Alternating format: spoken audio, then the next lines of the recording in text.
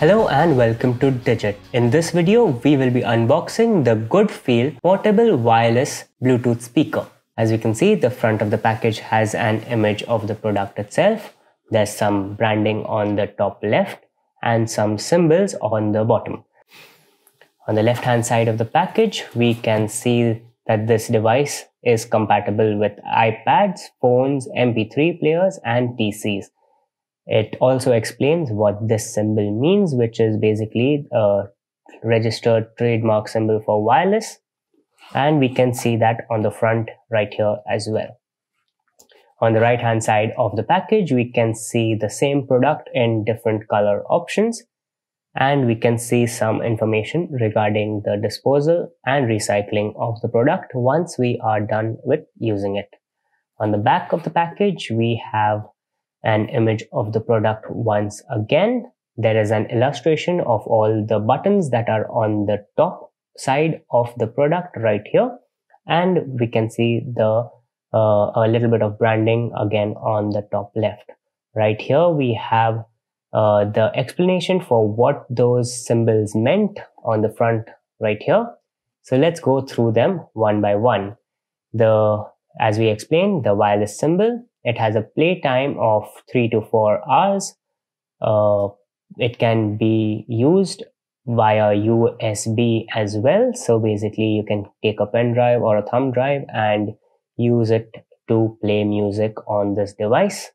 The microphone symbol, obviously to signify that it has a microphone and can be used for hands-free phone calls.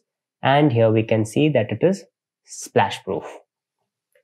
On top, there is nothing, and nor is there anything on the bottom. That's about it on the outside of the package, so let's get into it now. We get this cable. It has a USB type A interface on one end and a micro USB interface on the other.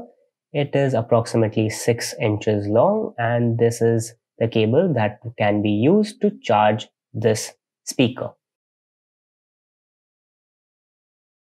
And we get the speaker itself. We can see that we have the gray colored version of the speaker, and it has a fabric mesh all around it. On top, we have various buttons to control the functions of the speaker. We have the M button, which will be used to change the mode of the speaker. And we have the power button on the right of it. Right in the middle, we have the button, which is a multifunction button and can be used to play or pause the music. And it can be used to answer and reject calls. Above that, we have the volume up and volume down buttons. We also have 2 holes here. One would probably be for the microphone, and that would enable the hands-free calling function.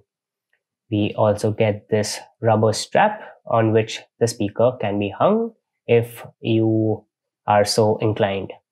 The bottom has this soft foam-like base, which basically helps the speaker stay in one position if it is on a smooth surface. And it also prevents the surface from getting scratched up by these speakers. We also have this hatch that conceals the various ports and interfaces. On the left, it has a 3.5 mm port. In the middle, it has a USB-A port, as well as the micro SD and TF card slot. On the right, there is a micro USB port for charging.